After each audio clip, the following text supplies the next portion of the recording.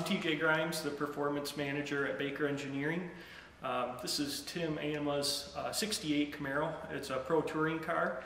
He wanted an LS3 based engine, supercharged, that would make about 900 horse and be street friendly.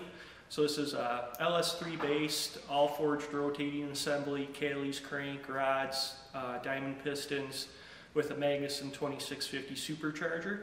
The fuel system is a Holley Dominator, so you can run flex fuel, pump gas, and E85.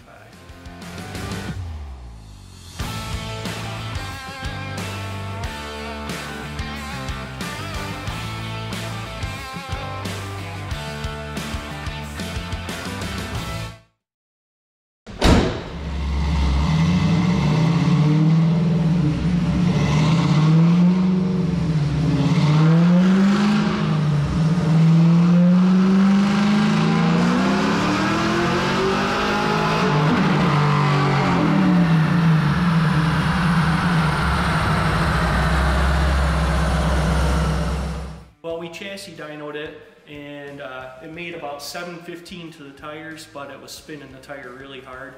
It needs a drag radial to really hook up on the dyno. Engine makes about 900 horse the way it sits.